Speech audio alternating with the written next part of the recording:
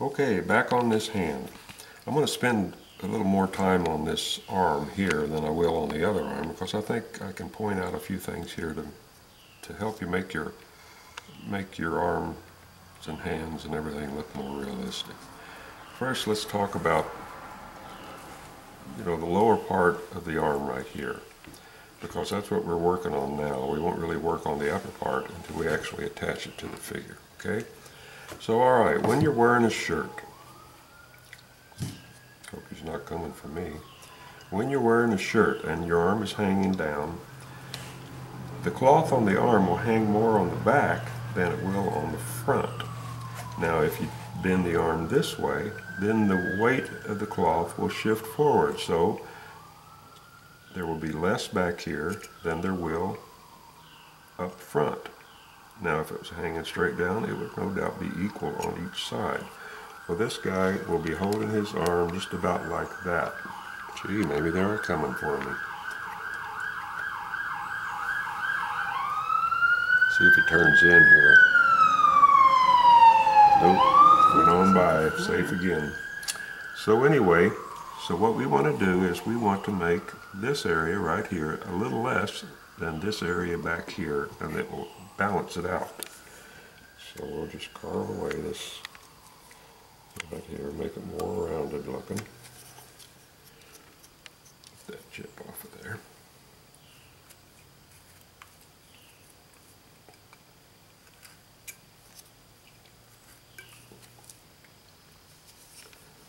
Take that off here.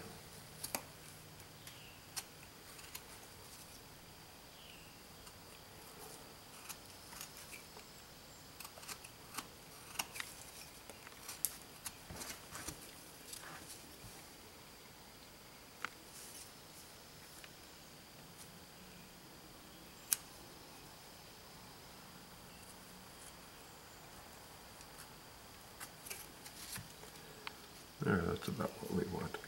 Now on the elbow, naturally the elbow is pressing against the back of the cloth, so where it presses, it'll dip in right here.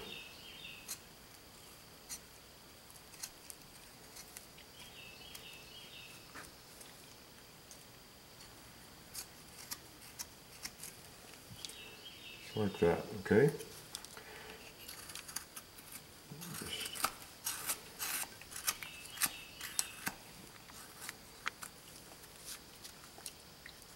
Alright.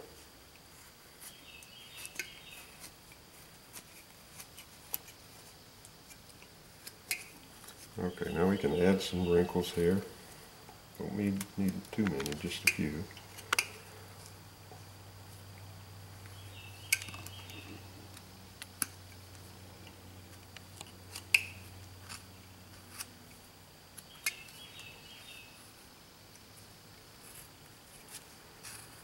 Especially back here, because once we glue that arm on, we're not going to be able to work in this area anymore.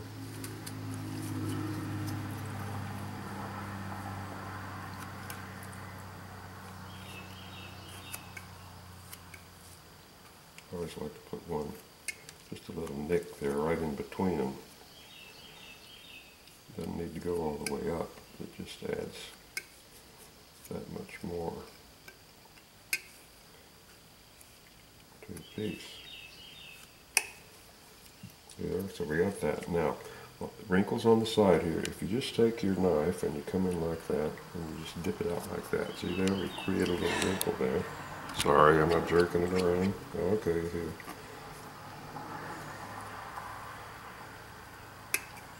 See there, we just created an overlap. We can do the same thing here. Do it again. We come in on the low side of it, carve up. Take out that little neck. See there, it creates an overlap, a little blouse, as they would say in the military.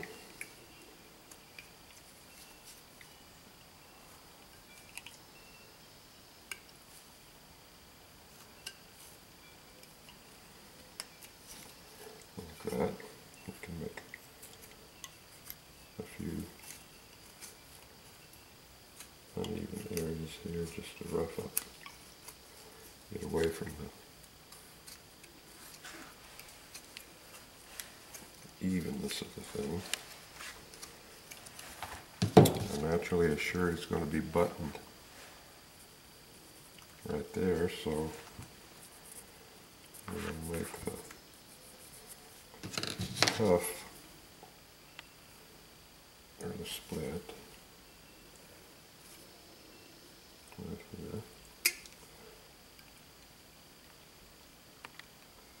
And one side overlaps the other side, so remember that. You don't want just a V cut there. You want that one side to actually look like it's going underneath the other one. Like that. And you just continue on down. Oh.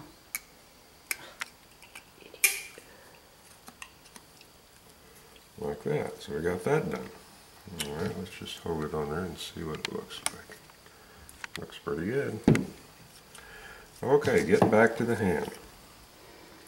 Check my time. So what we want to do here is we want to bust through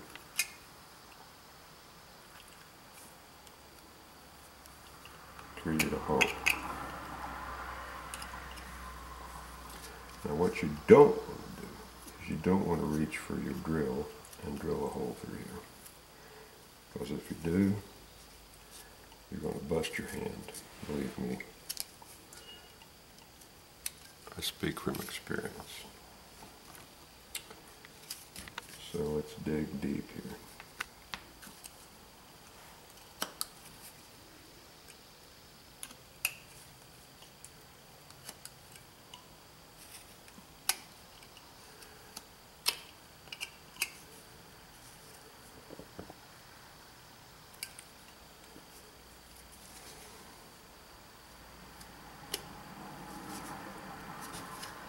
Just about there.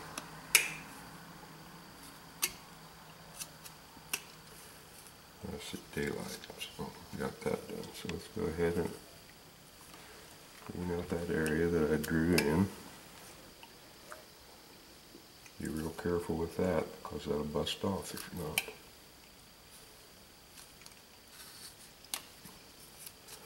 We can go ahead and indicate the muscle of the thumb right here. Take out that chip.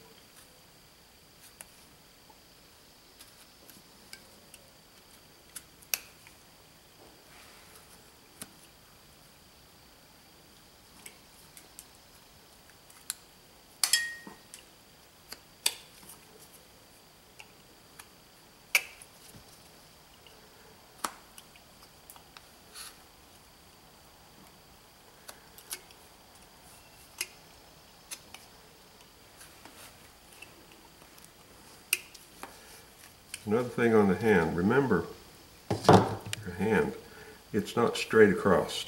Your knuckles don't go straight across. They curve, gentle curve. Sort of see this one here is shorter than that one there. A little longer than that one there, and definitely longer than this one here. So when you're carving, make sure you get that curve. It just looks so much better than if that thing is just straight across, because straight across isn't natural. Alright, so we got daylight through there.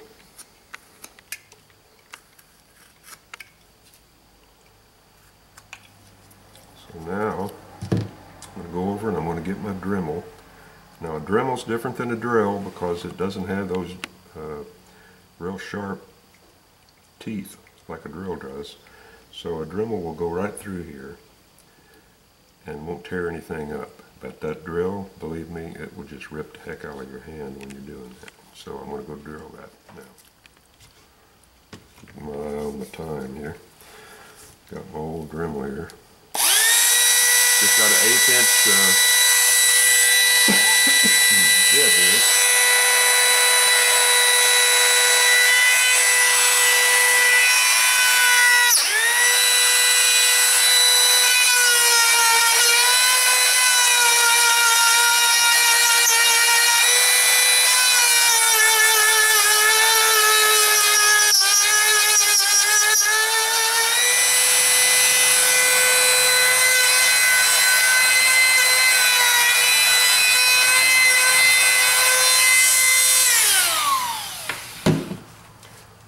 So there, I got my hole through there. I can do the rest by hand. Don't want to increase the possibility of busting things. And you saw how that Dremel grabbed that wood when I first put it in there and just jerked it forward. Well, you can imagine what a drill would have done if it had grabbed it. Okay, so we got our hole through there. So before I detail the hand, what I'm going to do now is I'm going to position my arm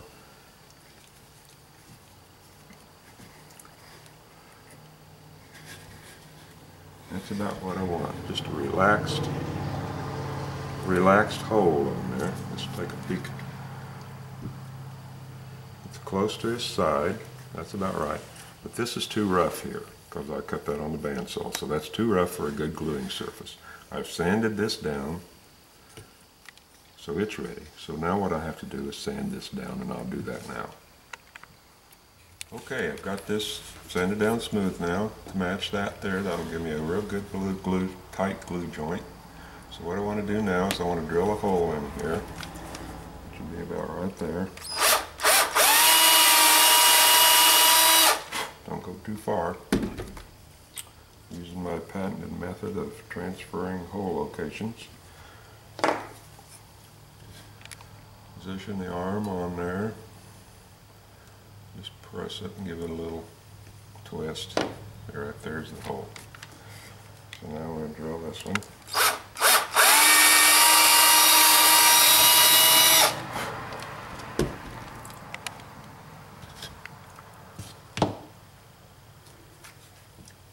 Take my glove off here. Alright, it cut me a little 1/8 inch dowel here. Stick that in there.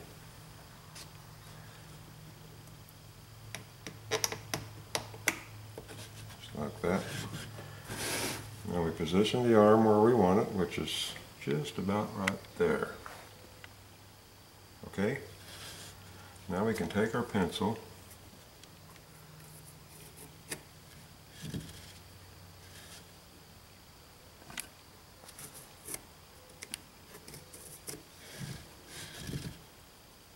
what I'm marking here is overlaps. This will show me what I can cut off. Okay? Take that off. See there? There's the shape of the arm where it hits the piece. Here's the part we need to cut off to match it up. Now what I'm not going to do is I'm not going to glue or carve any of this area up in here until I get this thing attached and glued on there permanently, because I want that arm to look like it's part of this piece right here. Okay? So our time is now 14 minutes and 20 seconds, and we're bumping it up against the wall here. So knowing where that arm hits, I can now go ahead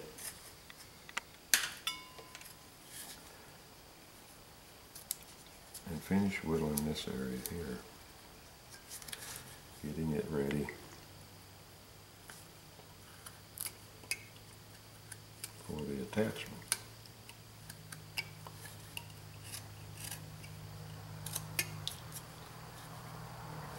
Do you understand, I hope?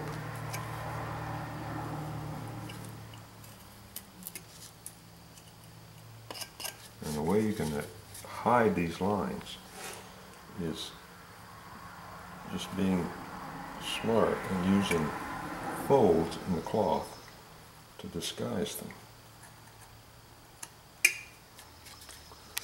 Because a shirt will naturally do this when your arm's next to your body.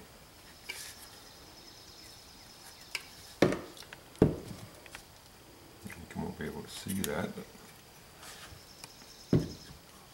you will once it's painted and everything's put together. And the same thing will apply here when we do the arm get ready attachment. But we've reached the limit of our video time now, so in the next one we'll go ahead and we'll finish our hand and then we'll attach the arm, glue the arm onto the body, and move on from there. So, until next time, I'll talk to you later.